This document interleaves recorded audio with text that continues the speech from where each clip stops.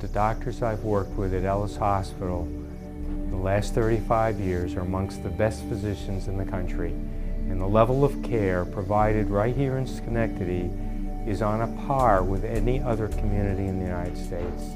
We are living in some of the most exciting times for the practice of hematology and oncology because the genetic basis of cancer is being unraveled.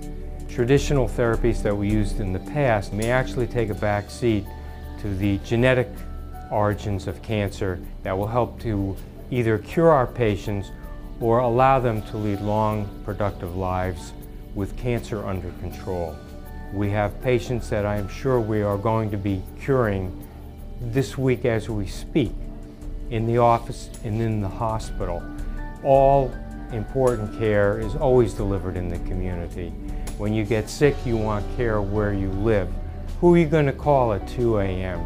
You're going to come to Ellis Hospital, and you're going to come to the emergency room, you're going to seek those doctors that you have confidence in, that are local, that take care of you.